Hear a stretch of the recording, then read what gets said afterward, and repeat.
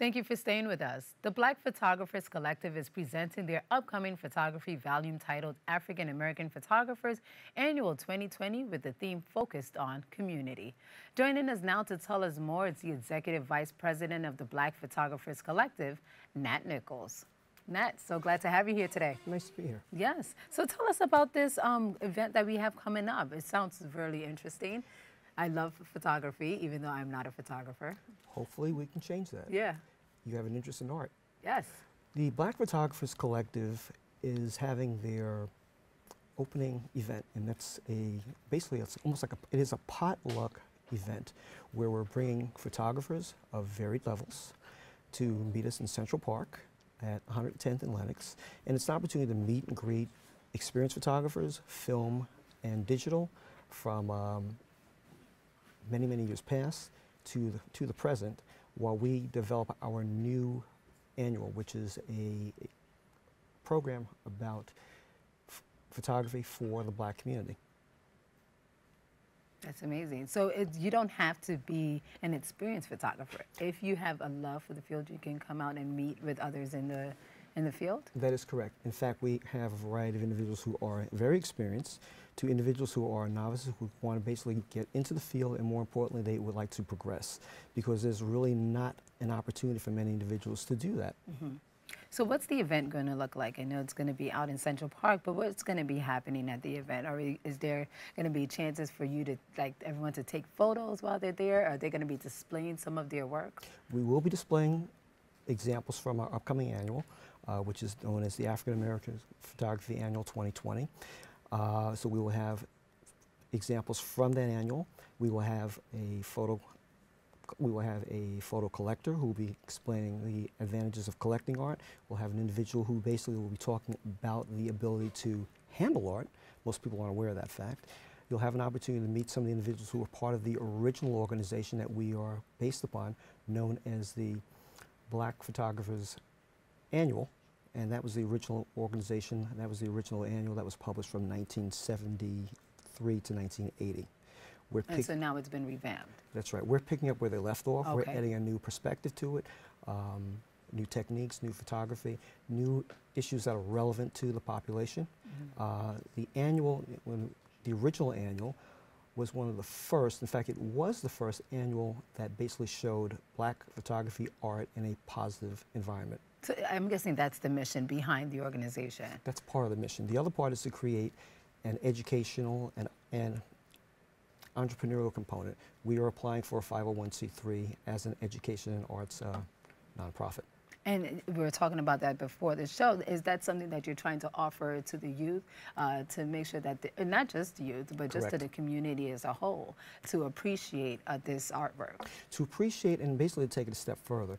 There are many opportunities out there that individuals are just not able to capitalize on because they either don't know, or the general public has a perspective and they don't really see many photographers of color to be competent enough to do the type of work.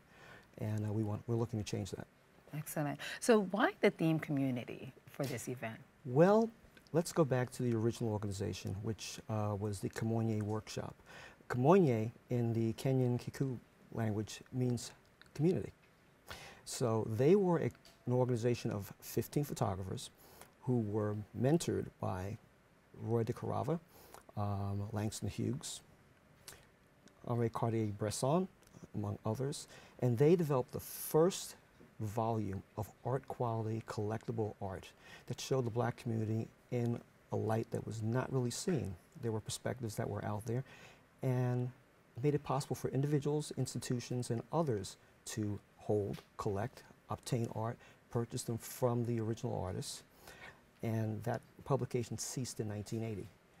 In 2016, it was determined that we should basically revisit this and update this. So we created the organization, and we're looking to bring out our first volume next year. It sounds wonderful, and the event itself sounds like it's going to be great. I mean, Central Park is a beautiful location, of course, to have it. Is this going to be a free event? Who's invited to come? It is a free event, open to all. It's a potluck event. What we mean by that is we're asking you to basically bring a dish, sit down, work with your peers, exchange food, exchange knowledge, network, meet some of the older established photographers. Some of them are in their 80s, but even though we're in a digital age, there's a lot of information. In fact, all the information lies back with the earlier generation. And it's important for people to realize who their mentors are. Now, what are some of the photography that we're going to be seeing at the event? If you could just talk about some of the artwork and how, how the artists were inspired in the work that we're going to be seeing at the event that day. We have artists.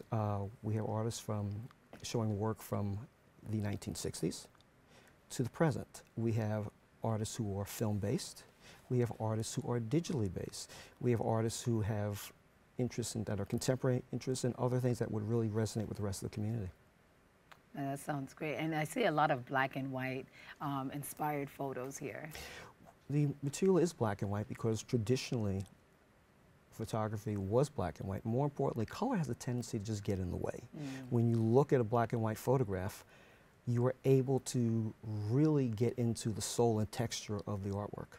No, that's very beautiful, and it's so funny because everything, when you see photos, especially with our generation, it's like, oh, we're trying to edit it ourselves, we're trying to add more color, we're trying to make it more bright, but you say sometimes black and white is just a simple way to go. That is correct, and you're looking for a piece of work that when you see it, you're captivated. In fact, if your eyes can't move away from the artwork, it works. Excellent. Well, thank you so much, Nat, for telling us about this. I know the event, the African American Photographers Annual 2020, is taking place on Saturday, October 12th from 11 a.m. to 6 p.m. at Central Park, located at the corner of 110th Street and Lenox Avenue. For more information on the Black Photographers Collective, you can visit their website at blackphotographerscollective2020.com. And you can also visit their Facebook at Black Photo Collective or Instagram at Black Photo Collective 2020. Nat, thank you so much again for joining us. Really appreciate it. Don't go anywhere. More open after this.